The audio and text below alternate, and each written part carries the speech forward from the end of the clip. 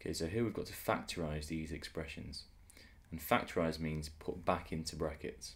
So we've expanded something to end up with this here. So what we're going to do is write this back in brackets. So first of all, we're going to take out the common factors. What's in both of these? And what's in both of them is the number 3, because 3 goes into 3 and 3 goes into 6. So I'm going to have 3 lots of something, which will go in here, to give me 3a. So 3 lots of something must be 3a. Well, that must be a, because 3 lots of a would be 3a. And then I've got 3 lots of this next thing over here will give me 6. Well, that must be 2, and not only that, it must be positive 2. So the expanded version of this is now this, and I can check that because 3 lots of a is 3a, 3 lots of 2 plus 6. Next one, take out the common factors. What's in both of these? Well, 4 is in both of these, and I'm always going to try and take the biggest possible number, because it should technically say factorise fully, because you could take 2, but 2 wouldn't be the best possible answer. To do it fully, you've got to take 4. So 4 lots of something would give me 4x. Well, that's got to be x. And then 4 lots of something will give me minus 16. That's got to be minus 4. Again, check it works by expanding it backwards. 4 lots of x is 4x. 4 lots of minus 4 is minus 16. Same again here, although the question is just a little bit longer. Common factor in each of those again is 4. So I'm going to take the 4 outside the brackets. 4 lots of something will be 8k. Well, 4 lots of something is 8. To give us 8, well, it must be 2. So 4 lots of something to give us 8k must be 2k. And then we've got 4 lots of something to give me 4w. That's just going to be w. And then 4 lots of something again on the end to give us 12z. Well, that's just going to be 3z.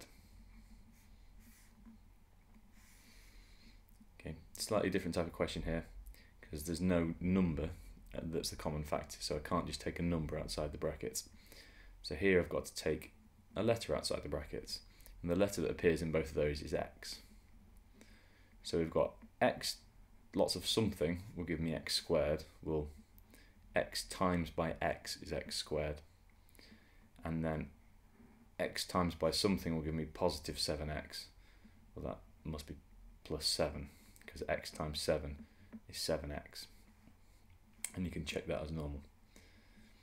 Here, there's no number that goes into 3 and 5, so I can't take a number again, but I can take that x outside the brackets. X lots of something will give me 3x squared. Well, x times x was x squared, because we had that a second ago. So x times something will give me 3x squared. That must just be 3x. And then x lots of something will give me minus 5x. And that's just minus 5.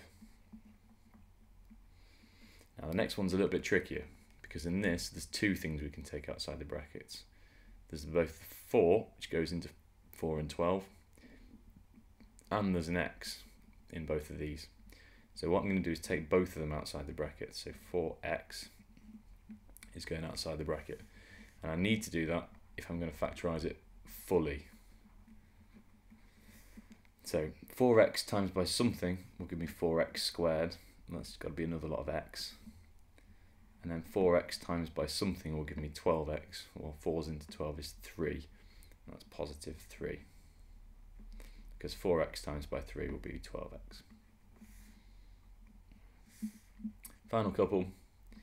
Again, both of these are going to have more than one thing to take outside the brackets. There's a number that goes into 15 and 6, which is 3, and there's an x in both of these. So I'm going to take 3x outside the brackets, and I've got 3x lots of something will give me 15x. Well, 3 lots of 5 is 15. So 3x times by 5 will give me 15x. And then I've got 3x times by something will give me 6x squared. Well, 3 times something to give me 6 must be, that's minus 6, sorry. 3 lots of something to give me minus 6 must be minus 2. And then I've got x times by something to give me the x squared. That's another lot of x. And I can expand that to check it, just like all the others. Down here, again, we've got a number that goes into both of those, which is 2. And we've also got an a in both of them. So I'll take that outside the brackets. And we've also got a b in both of them. So I'll take that outside the brackets as well. So now we've got 2ab times something, which goes in here, to give me 8ab squared. Well, 2 times something to give me 8, that's got to be 4. I don't need to times the a by anything because I've already got an a here. But b, this b times by something must get me b squared.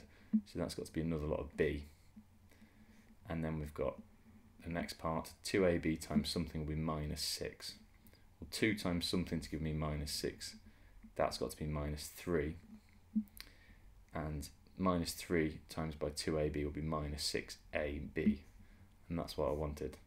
So that's that question done.